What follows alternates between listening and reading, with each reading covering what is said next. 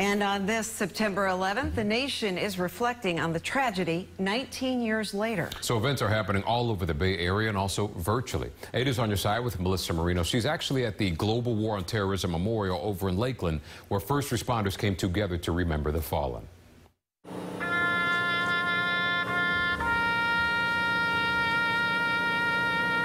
A day our nation will never forget. We vow that we will never forget their efforts that day. First responders from the Lakeland Fire Department and the Lakeland Police Department coming together at Veterans Memorial Park to remember the victims of 9/11. It's very important to us to make sure that we don't forget and that we honor them and that we continue to honor and remember their sacrifice that day. The memorial service held at 8:46 a.m., the time the first plane crashed into the North Tower of the World Trade Center.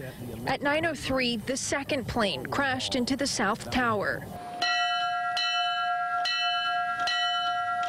2,977 people lost their lives, including 343 firefighters and 72 police officers.